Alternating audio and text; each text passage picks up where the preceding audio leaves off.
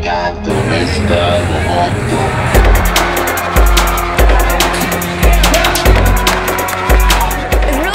you know, you made it from scratch. Like, we got a bunch of boxes of parts and put it together and made a robot that can play basketball this year. Science and technology truly is the goal here, trying to get students to recognize that science and technology is just as powerful and fun and productive as some of the other careers that are out there. Lining it up, can he get a shot off? Here we go, it's up, it's up! We have customers that can't do projects because they don't have engineers to hire. Thus, my interest in this is because I make my living by having engineers that are in the real world. I did all the electronics on a robot this year, which was the first time for a girl to do it on our team. And like, it's people that wouldn't be on teams otherwise. We're not athletes, we're robotics here.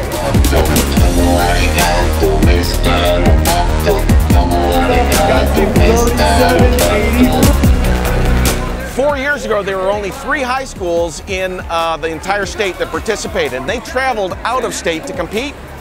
Here we are with 54 teams, now 23 in Tennessee and 27 from the rest of the country coming here to Tennessee.